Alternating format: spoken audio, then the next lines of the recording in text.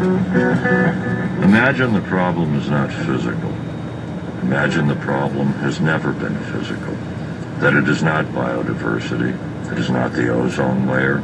It is not the greenhouse effect. The whales, the old-growth forests, the loss of jobs, the crack in the ghetto, the abortions, the tongue in the mouth, the diseases stalking everywhere as love goes on, unconcerned. Imagine the problem is not some syndrome of our society, not something that can be solved by commissions or laws or a redistribution of what we call wealth.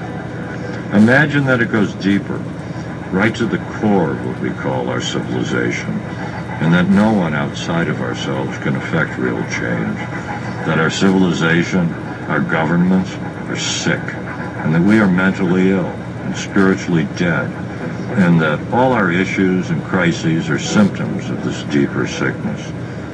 Imagine the problem is not physical, and no amount of driving, no amount of road will help deal with the problem.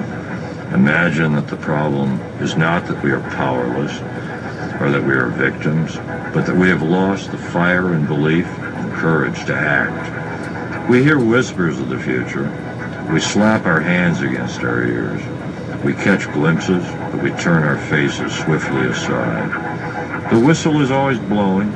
There is no denying what is before my eyes. We all know the future. We only must say it and face it. There will be no first 100 days for this future. There will be no 5-year plans.